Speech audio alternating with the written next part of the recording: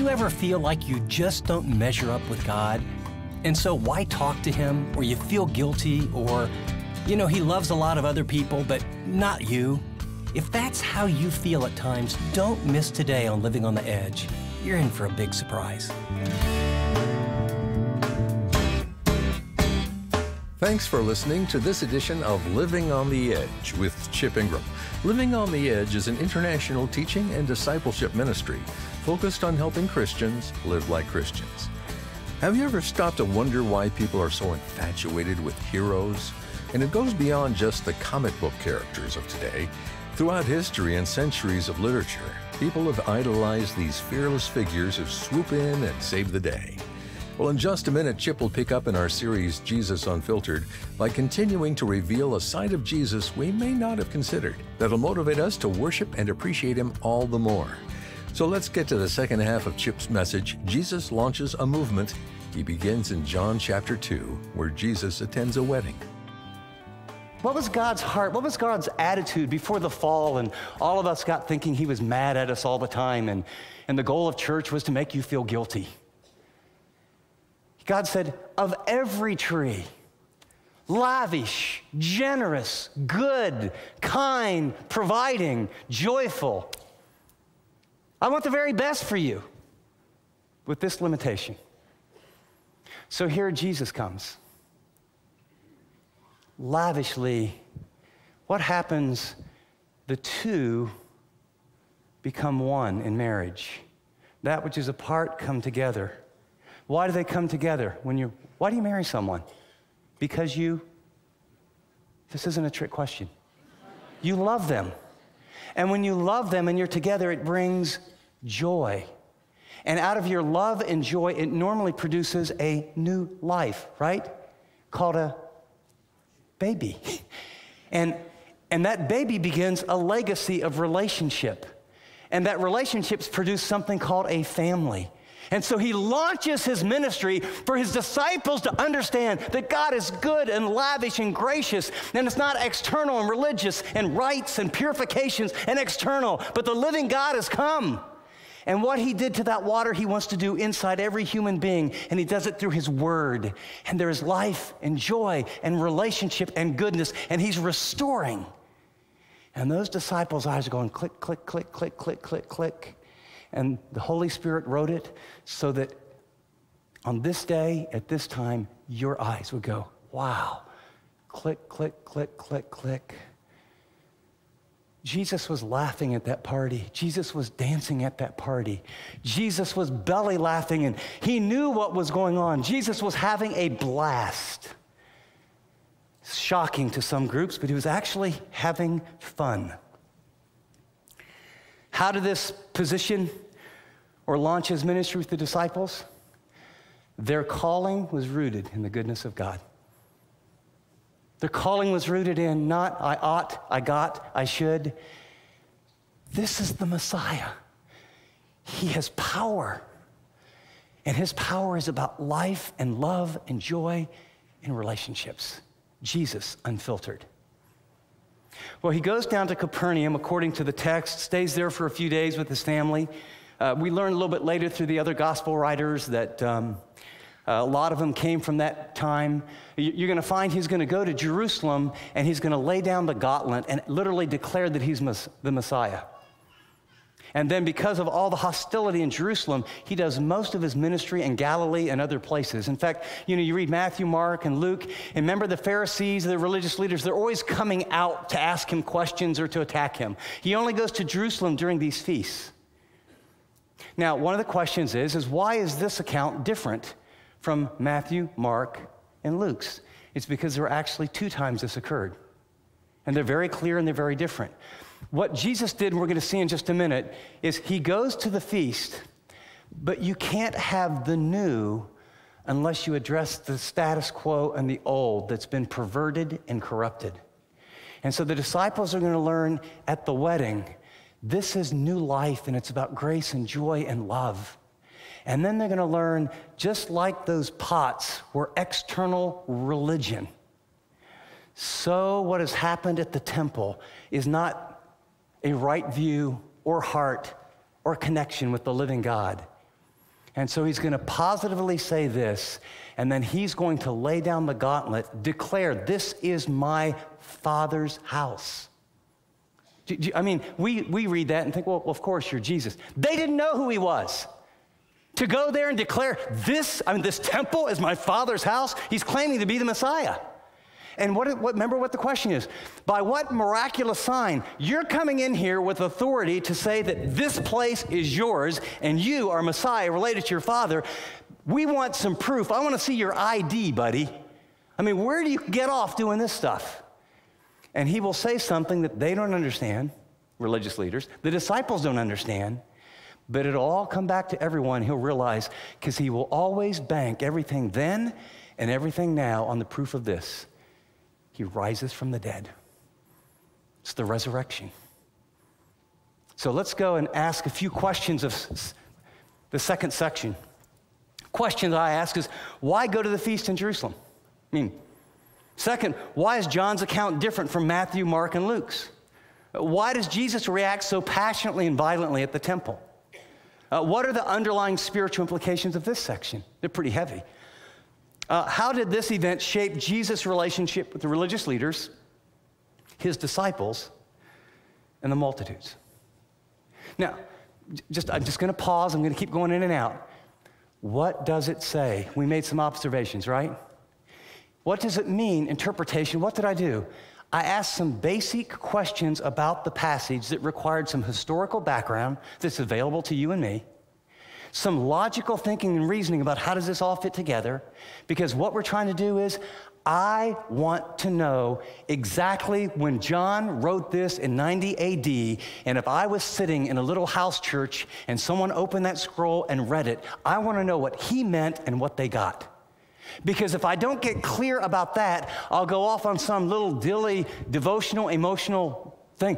Well, I was reading, and I think this, and I think it means this, and I think it means that. I've been to a lot of Bible studies where it's sort of, let us share our pool of ignorance. What do you think it means? What do you think it means? What do you think it means? What do you think it means? I think it means wine is okay. I think it means jars should not be in the house. I think it... Literally, I say this reverently, I don't care what you think it means. I want to know exactly what the Holy Spirit meant it to them through John, because until you're clear on what it actually says and what it actually means, you're not ready to apply it to your life. Does that make sense? And by the way, that's how cults and all kind of crazy stuff gets going on. People grab a portion of a passage. Every author who's written any book has a very clear purpose and authorial intent about what he wants to say. Our job is to discover what that is, then apply it to our life. So those are the questions in the second half. So let's do a little interpretation. So why does he go to the temple? He goes to the temple because he's required to. He's been there every year since 12 years old, when he went there with his mom and dad. Why is it different? Because Matthew, Mark, and Luke are describing when he cleared the temple at the end of his life, at the very end of his ministry, where he comes back to town, and it's what got him killed. He lays down the gauntlet here early in his ministry. They don't completely get it, but the disciples, now imagine what this is like. You're a good Jewish boy. You follow John the Baptist. You know God's in this. John says, behold, the Lamb of God that takes away the sins of the world. And you start following him. And you listen to him. And then he quotes these passages, and he knows stuff that no one else could know. And then he says, follow me. And so you're following him. And then you go to a wedding. And it's like, oh my lands, this is crazy. This is amazing. What do you think? This is great. And then you go to what you've gone to since you've been a little boy. And you go to this festival, and you walk in, and it's like it's always been. Here's the cows, and there's the sheep, and there's the table, and there's the money changers. And you say, well, why is all that there? If it was done simply for a convenience, actually there wouldn't be a problem. Pilgrims came from all over the world. So I don't want to, like, I've got a cow, or I've got a sheep, or I've got a goat. I don't want to, like, take this cow or goat like 50, 60, 80, 100 miles in my pilgrimage to offer it. So I have some money. I'm going to go, and when I get there, I'm going to buy, if I'm really poor, 2 pigeons or 2 doves. If I'm a little bit more economically up, I'm able to afford a goat or a sheep or something, and I'm going to buy an animal so that I can then take it and I'm going to sacrifice it because that's what the law says. But here's what was happening. Here's why Jesus is ticked off. Barclay, who's just a master at the research of the ancient times, a day's wage was to be about 4 pennies. When you came in, you had to pay, every male once a year had to pay a shekel. It's a tax, an annual tax, and the tax was 6 pennies. A day's wage was 4 pennies. Well, if you had a different kind of money and you had to pay this tax, you would get your money changed. Like if you've traveled overseas, anybody, right? You can. Where do you want to get your money changed? Like at the very nice, expensive hotel, right? And they say, oh yeah, we'll change your money. And you know, it's 2.8 per dollar when you go to the exchange, and at the hotel, they just take 10% of whatever, and you go, what? So they were charging for every shekel 1 extra penny. It's just robbery. You could buy 2 pigeons or doves outside the temple area for about 4 pennies. Historically, there's documents inside the temple area, it might cost you 75 pennies. And if you were really poor and couldn't pay, you might have to give your cloak as collateral. So, okay, here's what I want you to get. I want you to picture this. Jesus comes in, and the ministry has started. And he sees all these animals, and he sees all these poor people, and they're getting ripped off. I mean, ripped off by these interest rates. And they have different kinds of money, so they have to have the temple shekel. And then he's watching these guys with the animals. And he's realizing, I mean, they are getting ripped off. And his righteous anger explodes. And he literally just finds what he can, bam. And I mean, please don't get this milk toasted down. I bet you should leave now. You should leave now. He was a carpenter, and he was a physical man, and I would guess fairly athletic. And the tables flipped, the coins flew, the chickens flew, and people were running. And our God was mad. And he was mad for good reason. Because what was created to be a place of worship had become nothing more than a prostitution for financial gain. Can anyone remotely think of any parallels in our day? You're listening to Living on the Edge with Chip Ingram, and he'll be right back to continue his message. But let me ask a serious question. Is there someone in your life, like your child or grandchild, who's walked away from their faith or shows no interest in God? If so, join us after Chip's talk to learn about a new tool we've created to help you reconnect and engage with the young people you care about. You won't want to miss it. Well, with that, here again is Chip. And so the disciples learn, very exciting guy to follow, but as a good Jewish boy, we were in good standing with the spiritual leadership. Now Jesus and the spiritual leaders are at odds. That means we have to choose between cultural, political correct standing or standing with Jesus, because you can't have it both ways. The multitudes, after it, he does these miracles. They don't tell us how many, but he does multiple miracles. And the people believe, but it's a belief, they believe he's a miracle worker. And it says Jesus doesn't entrust, he knows their hearts. They're believing to, yes, this is amazing, we get the declaration, but they're believing on the basis of what can you do for me? And what John is going to do is walk us through a process of intellectually believing, and then believing deeper, more on what you see, and then moving to the point where you're entrusting and genuinely following, where he's your Savior and he's your Lord. Does it make sense? That's what it meant then, and that's what it means now. Now flip the page and let's ask ourselves, what does John chapter 2 mean to you and to me? What does it mean to you and to me? Number one, Jesus wants to do good to me. He wants to do good to me. That's verses 1 through 5. That's what you see. He could have started the ministry anywhere, and it was at a wedding. Probably the second, well, I don't want to get in trouble with all my other kids. Got to be careful here. The greatest day in my life, apart from coming to Christ, was the day I married Teresa. The second greatest day experientially was probably my daughter's wedding. Because, when your boys get married, the other family kind of, they're in charge of what happens, and you get to do the rehearsal dinner. And when your daughter gets married, you get two great things. You get to pay for it, number one, but you get to say what's going to happen. And I'm going to tell you, I just remember dancing with Annie and laughing and friends and food. And and walking her down the aisle and seeing her friends and our friends. And it was just like, this is awesome. And I had a blast. Just had a blast. It was like, oh God, this is so precious. I don't know where you're struggling in trusting Him for the future, or about a decision, or about a relationship, or about your money, or about your job, or about your kids. But let me tell you one thing. Jesus came to do good for you. He's for you. He's a sun and a shield. He gives grace and glory. No good thing will He withhold from those who walk uprightly.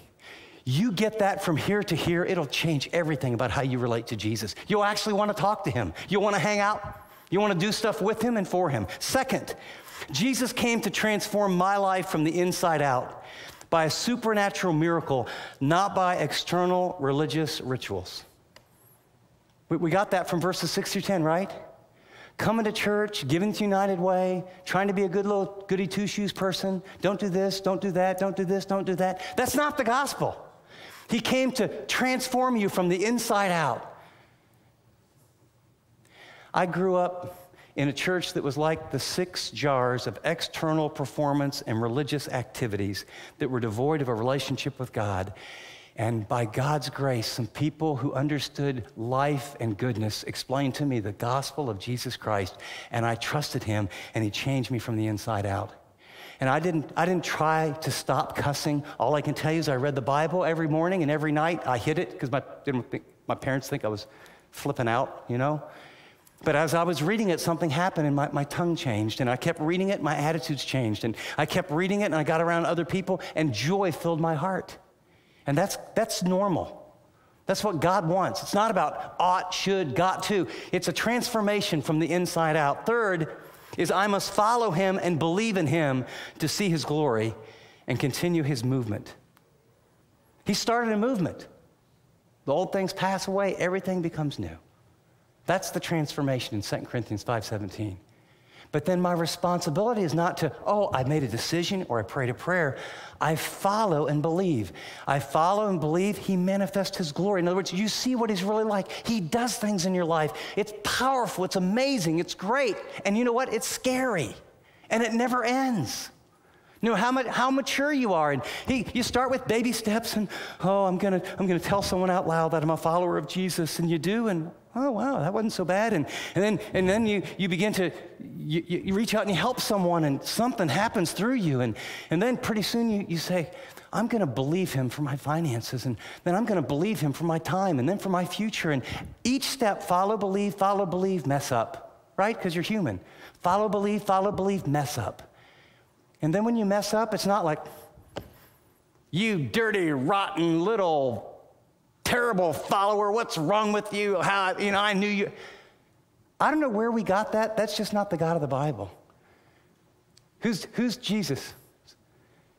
When you really, really mess up and you run back, His arms are open. Put on the best robe. Put sandals on His feet. Put a ring on his or her finger. We're all going to mess up. We're all going to make mistakes. Does He take it lightly? Of course not. If we stay there long enough, there's consequences that are painful. But the pain of the consequences is so you come. Every step of the way, you follow and believe. When you stop following, and the reason you stop following is what you're saying to God is, I don't trust you. I don't trust you in this relationship. I don't trust you in this business deal. I don't trust you for my future. So you stop, you stop believing. You stop believing, you stop growing. Stop experiencing Him. And then He'll bring circumstance, people, message, boom, boom, all because He loves you. He loves you. And and the moment you break through, bam. This is the Christian life. John's going to show us what it looks like to follow this Jesus in real time. Fourth, My body is his temple, and today he demands authentic worship from me 24/7. Jesus said about this temple, this is my Father's house. Where does God dwell now? Romans 12:1-2. Offer your body as a living sacrifice. 1 Corinthians 6. Do you not know that your body is the temple of God and the Spirit of God dwells in you? Your body, your hands, where your eyes go, where your feet go, what captivates your heart. Your body is God's temple. Jesus today would walk in and say, what are you doing with my Father's body? Why are you looking at that stuff? What are you doing putting that stuff in my body? What are you doing working yourself to death and not getting enough rest? Why aren't you enjoying me more? And he would clear the temple. Why? Because he's radical. Because he's a revolutionary. He started a movement that he's entrusted to us. What did he say? Follow me and I will make you fishers of men. God, the expectation for your work and your home and your neighborhood, God's expectation is the only hope is you. Angels aren't showing up at your house going, well, we're going to take care of all this. He lives in you if you're a follower. And so the response is to surrender and to follow and say, Lord, help me. And he will. Finally, I can trust him in his word because he rose from the dead. When he starts the ministry, hey, where do you get the authority to do all this stuff? Who do you think you are? Knock down this temple and I'll raise it in 3 days. They thought it was the physical temple. He meant his body. And for you and me and every believer in Jesus Christ, with every step where you're afraid, I'll keep my promise because you can trust that I am the only one who died and I paid for sin and I conquered sin and I rose from the dead. And you can bank on that. I'll be faithful to you. I will never, ever, ever leave you or forsake you or let you down. You're listening to Living on the Edge with Chip Ingram, and the message you just heard, Jesus Launches a Movement, is from the first volume of Chip's series, Jesus Unfiltered, titled Believe. Chip will join us in studio to share some insights from today's talk in just a minute. A.W. Tozer once said, "What comes into our minds when we think about God is the most important thing about us." In this series, Chip's going to help us get a clear, accurate picture of Jesus by studying John chapters 1-5. Discover what this passage reveals about Christ as our Savior, Messiah, and the truth. If you've missed any part of this series or want to learn more about our resources, visit livingontheedge.org. Thanks, Dave. I'll be right back with some application from today's message. But as we think about this particular season, I just want you to know that one of the most difficult things that is happening across America today is your kids who have walked away from the Lord, or you realize they don't want to go to church anymore, or you're just completely on different pages and you just feel like there's this wall between you and your kids and your grandkids, and you don't know how to get through. What I want you to know is that there's hope, but we can't go about it the same way we've gone about it. Some of the models that we've used in the past, no matter how well-intended, simply aren't working. Here's the message. Your kids and your grandkids are not beyond reach, but there's a new way. It's biblical, but it's different than the old way. In the book, Not Beyond Reach, we partnered with Aaron Pierce and the Steiger Ministry, who are reaching people who are farthest from God in the global youth movement. And we want to make this book available to you where you can start a conversation and then begin to build a bridge and really reconnect with your child or a grandchild or someone you know that just seems far from God that you really care about. Dave, there's some real specifics about how they can use this and what we're offering. Could you fill people in as they think about how to reach that person that they so deeply care about? Thanks, Chip. Be glad to. Go to Special Offers on the Chip Ingram app or livingontheedge.org to learn how to order Aaron's book. In fact, we really want to see you engage the young people in your life, so we're offering 2 copies of Not Beyond Reach together at a discounted price. And if you want to gift these books to someone for Christmas, place your order by December 13th to receive them in time. To take advantage of our On Mission bundle, visit special offers at livingontheedge.org or the Chip Ingram app.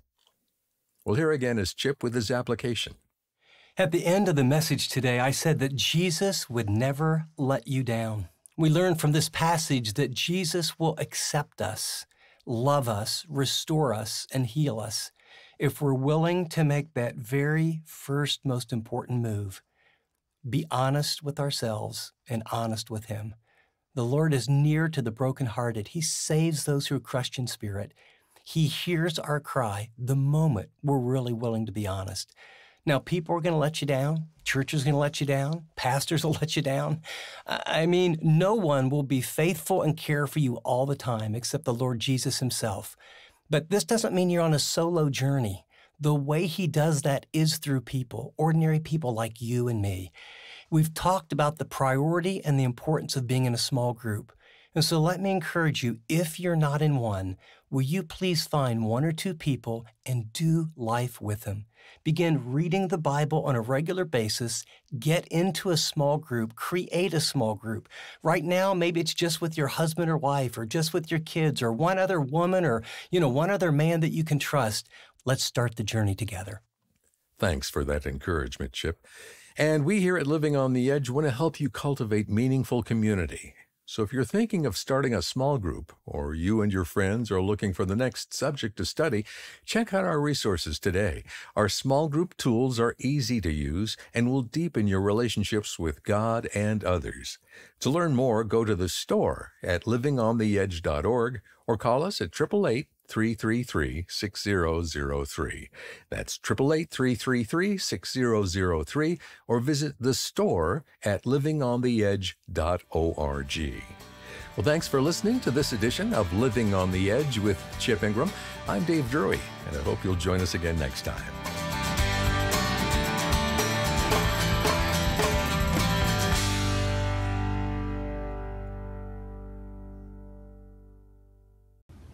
Thanks so much for watching this video. If you'd like to watch more content like this, click and subscribe here to our channel. And by the way, if you'd like to know more about Living on the Edge, find out about more resources, maybe get on the mailing list, go to livingontheedge.org. See you next time.